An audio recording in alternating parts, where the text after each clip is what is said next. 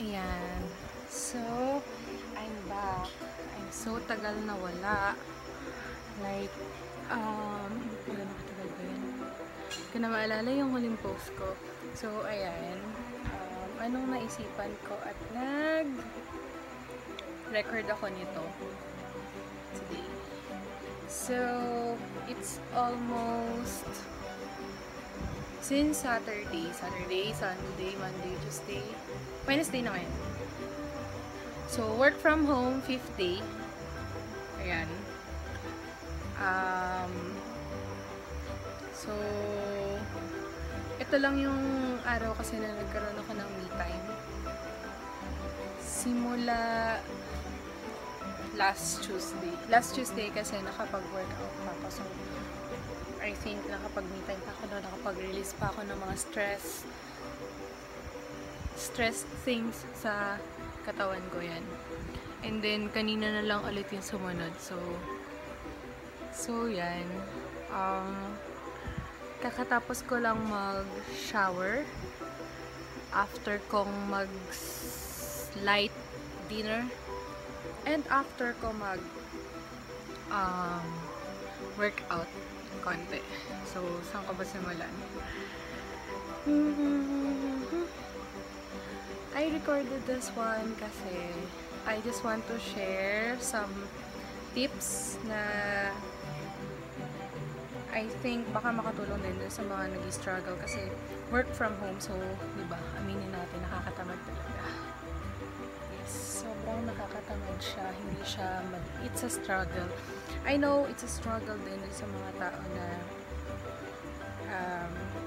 no work or no report to their workstations, no pay. And every day, yun, pinag-pray ko sila. So, yun. Pero, putting that one aside, so pag-usapan natin yun sa mga struggle nun sa mga work from home. So, ayan. Ako, kagaya ko, sobrang sipag ko nung first day, like, Saturday, starting Saturday up to yesterday, ang sipag ko, grabe. Like, unstoppable. Nakapag-work ako ng dire-diretso. Kaso, napagod ako. Or siguro kasi may deadline akong hinahabol before. Tapos ngayon, medyo relax. Kaya din siguro ganun. Pero still, I just came to the point na nananawa ako or napapagod. So, ayun. And then, wait lang. I need to get another cotton. Wait lang. So, ayan. Saan na ba ako natigil kanina? Yung sa struggle about sa work. So, ako kasi, like I said, sanay ako na whenever I feel stress and sobrang toxic na, ang way of my distressing is workout, gym, like yan. Kaso, since walang gym, hirap. Hindi ka makalabas, hindi ka makapag-jogging outside. So, humanap ako ng way kanina kasi, to be honest, yeah, I'm so stressed na. Natotoxican na ako sa workloads and everything and news na hindi talaga siya maganda, like puro bad news.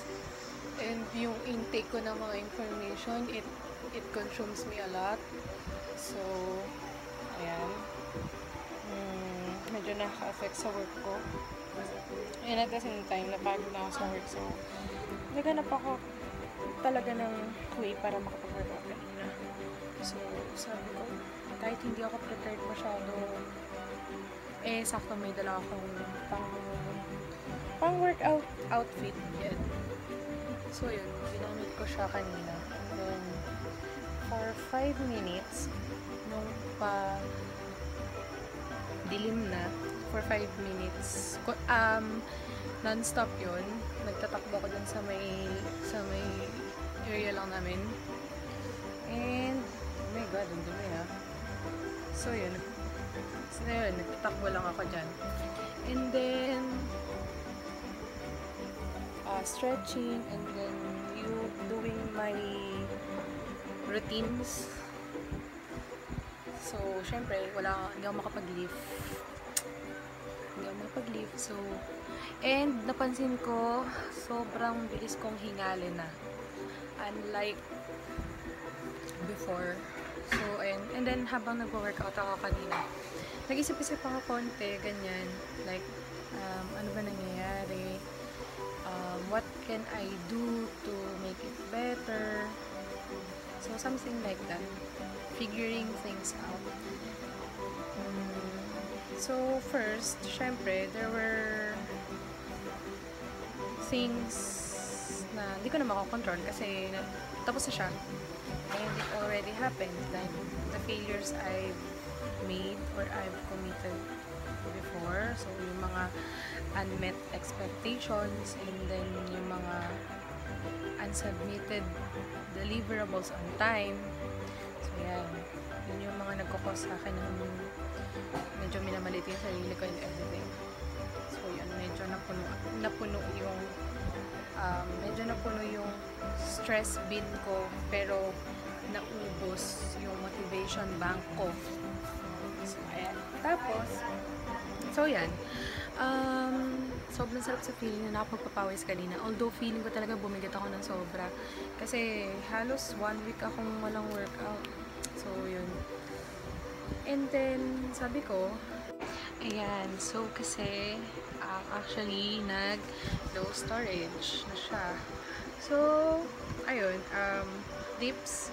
So, kanina, saktong nagko-cool down ako. Every time kasi nagko-cool down ako pagka nag-workout ako, I make sure na yung last thought na papakinggan ko or i-absorb ko or ipaplant ko sa mind ko is something that can help me to become better looking forward. So, kanina, nakapag-search ako ng magandang podcast na pakinggan by Clyde Lee Dennis. So, I'm gonna put the link down there.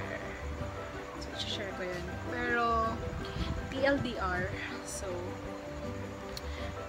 meaning na, to sum it up, yung mga thoughts doon na nag-impart sa akin ng sobra is yung thought na we need to observe our health, our spirit, our mental condition, because that's where everything started. So, if hindi kasi yun maayos, so that's where trouble comes in. Hindi natin ma-handle yung situation, yung malibatin yung problema, yung everything, which is true. Totoo siya. So, sobrang ganda na napakinggan ko. So, nagbigay siya doon ng mga tips on how to maintain tips and habits on how to maintain a healthy and happy life. And some of them, they were true. So, nagagawa ko yung iba. And there were things there na gusto ko din i-try. So, yung isa doon na-try ko na, and talagang it really worked is that visualization. Ako kasi mahilig ako mag-daydream. So, whenever I'm aiming for something, I used to daydream about it. Also, ang gagawin ko, i-feel ko, like parang, ano kaya yung totoong feeling if ma-achieve ko to? Ano kaya yung feeling if mangyari to? Ano mararamdaman ko? Ano magiging benefit? Yan, ganyan. So, binivisualize ko siya detailed. So, sobrang effective yun. And, law of attraction yun. Kaya siya effective. And then, the other one is that, ayun nga, if ever na nagkakat ka ng bad habits, wag mong sabihin sa sarili mo na ititigil mo to or wala ka nang gantong gagawin. Kasi tama, we don't want to be told of something that we shouldn't do. So, dapat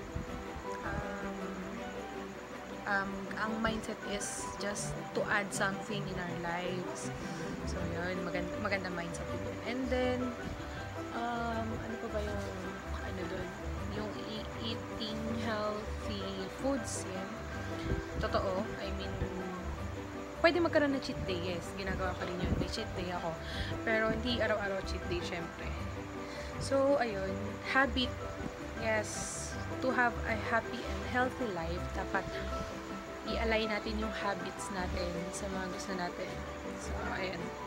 So, pinakinggan ko siya kanina nung nag-cool down ako, and then nung naliligo ako, nung nag-shower ako after ko mag-workout, pinakinggan ko siya ulit, and then talagang ang ganda, ang galing. So yan, pakinggan niyo siya. And then ayun, so maganda yung yung post-workout shower. Nakakapalalax siya. So, nakakapag-me time din ako doon. Nakakapag-isip-isip ako of what to do next, on how can I do better. And, ayun. So, after that, yan, medyo gumagawa ko ng mga skincare routine. Some of it, yan, ginagawa ko siya. So, nung nag-start ako kanina, diba? Gagawa ako nun. So, maybe tambak ako ng trabaho, yes, pero I don't feel bad if I took this opportunity para makapag-me time, makapag-relax, kasi I know myself, hindi ako nakakapag-work ng ayos kapag talagang feeling ko ubos na yung motivation bank ko, and one way of my motivation bank to be filled is workout, to observe my health condition, ito, makapag-skincare routine, and then give. Yan. So, gusto kong i-share to kasi I know there were a lot of people there na nag-struggle, so I hope this helps. So, ayan. I-share ko sa inyo sa baba yung link, and then you may listen to that one. Sobrang helpful nung podcast na yun, kasi may natutunan ako sa kanya. So, yan. Sabay-sabay nating itry yung yung sinabi siya doon, yung rubber band, na whenever there are negative thoughts na nag-enter sa mind mo, whenever there are gossips, or basta anything na tingin mo that will consume your positive energy, that will consume your positive mind, for example, nandito siya, so ilipat natin siya dito. So, yung gano'n siya. Yun yung isa sa gusto kong itry doon. So, ganun kasi ako, pag nakakapakinig, pag may nababasang bago, itatry ko lang. If it will work, I'll adopt it. And if it will not, so at least tinry ko. Yan lang. So, that's what I like about internet. Marami ka matututunan. Just use it properly. Huwag natin siyang gamitin to harm other people. So, ayan. And then, gratitude journal, yan. Maganda yan. Although, ako kasi guilty din ako, hindi ko siya na-maintain. Pero, I hope na ma-practice ko na din talaga siya. So, ano pa ba? Ayan. Huwag natin kalimutan din mag-pray. Lalo na sa mga panahon na to. For some of you, alam niyo kung gaano ka-powerful yung prayer. And, ayun, sana, whenever may kumatok sa pinto natin na magkaroon tayo ng chance sa tumulong, sana huwag tayo mag-atubili. Ako, humihingi din ako ng sign na sana maging blessing ako sa ibang tao. So, ayun, I hope this one helps. So, thanks! Bye-bye!